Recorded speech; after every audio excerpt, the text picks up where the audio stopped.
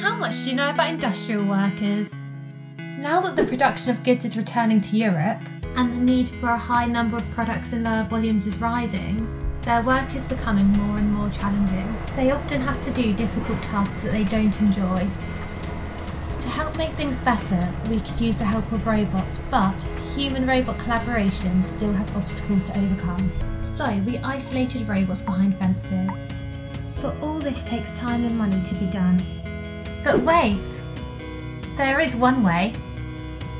If lower costs and helping robotic hands are required, let us introduce Rossini, robot-enhanced sensing, intelligence and actuation to improve job quality in manufacturing. A research and innovation action programme funded by the European Union to develop safe robots by design, increase job quality, achieve production flexibility and productivity. But how will those challenges be addressed? Rossini focuses on human-robot understanding tools and technologies. All these tools will be integrated into one platform with 7 layers. A sensing layer to scan the scene looking for possible dangers. A perception layer, noting on an image the clear and safe areas. A cognitive layer, the brain making scenarios of what can go wrong and find out the best scenario.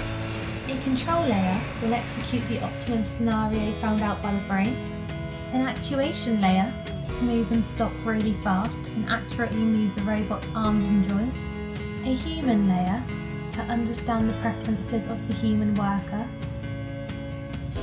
And an integration layer to ensure the safety even in accidents not foreseen. All the layers will be merged into one platform, scalable to more robots, to spread the human-robot collaboration.